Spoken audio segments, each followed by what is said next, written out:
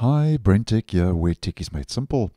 So after seeing a comment on the channel asking, how do you stop Google Chrome from suggesting search results? So if you head to your Google search, when you click on the search bar, we get trending searches with those suggested search results, and the same will happen if you head to your Omnibox. The same applies. Now, something you can do is you can just obviously minimize your trending searches.